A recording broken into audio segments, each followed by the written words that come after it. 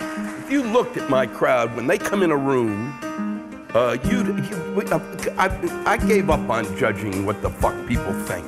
I got people coming in with like spikes through their eyeballs and fucking tottering in at the age of 962 and an 8-year-old that has got ADHD, but he loves the word fuck, and so I'm his favorite person.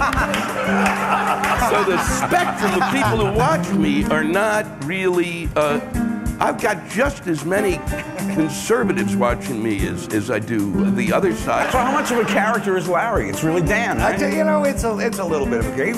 His father was a preacher and a pig farmer from Nebraska, so you add those two together, you get Larry the Cable Guy. You know, I wrote the intro to his book. That's right, you did. I did, and the reason I did it was I was pissed at people giving him shit for busting his hump and fucking getting to a point where he's successful and then saying that, you know, he was a right-wing lunatic. Now, he is, but, you know, you don't call somebody out for that because it's not really his act.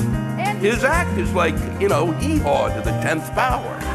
And I don't think there are any sides left anymore, to be honest, because both sides, to me, both sides are so deeply mired in shit that it is beyond my comprehension how to do what it is I'm supposed to fucking do anymore.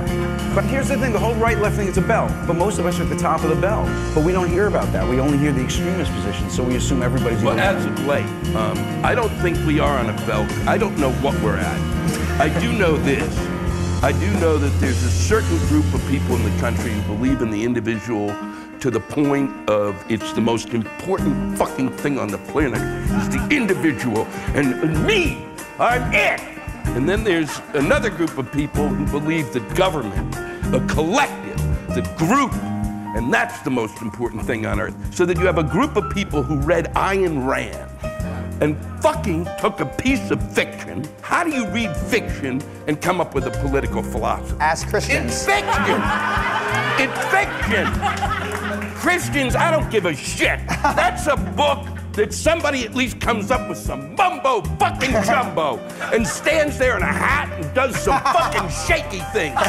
And it makes it work. I'm talking about somebody by themselves reading a goddamn book and then coming out with this libertarian thing and the beyond that we are it. I am the most important thing on the fucking planet. And that we are teetering at that position now where these people believe that the individual is so profoundly important and the government and the collective is a piece of shit. And that's because of communism. If you allow this group of people to actually work together, we're fucked. Because the next thing you know, we'll all be on farms fucking working together and singing those shitty communist songs.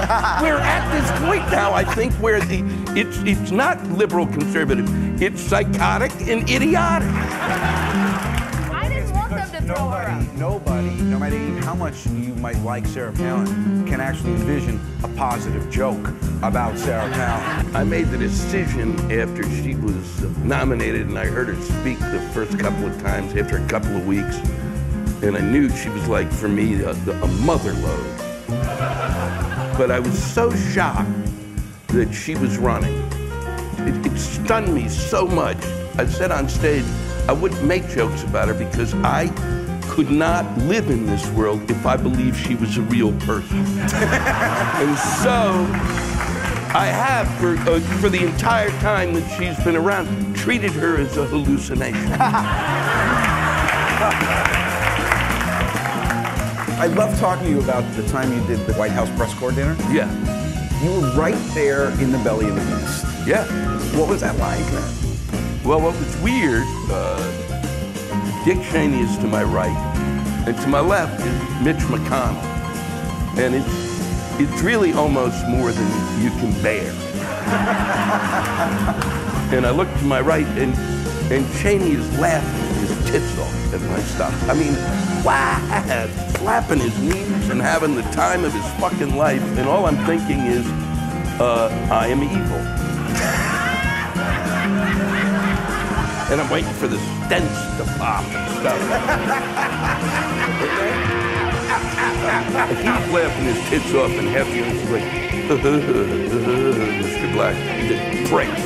And I'm dealing with that, and then I turn to the left, and Mitch McConnell, if I'm ever near that fucking son, I'm gonna punch. I mean, you know, we're not supposed to be violent in what we say anymore. Yeah, that son of a bitch, I'm gonna punch in the face. I mean it. Besides, not his politics, I don't give a shit about it. But as an audience member, and you're sitting there, fucking smile. Fucking pretend you're having a good time, you son of a bitch. You don't have to laugh. And it was like he was holding a shit in or something. And I'd go from him back to him and back to him, and it was a horrifying experience. That's so bizarre, because whenever comics are having like shitty sets, you always find that one audience member who really likes you. So every time you're like, this is going really bad, that guy still likes me. Your guy was Dick Cheney. Dick Cheney. So you have to, like, you have to shake hands with Dick Cheney.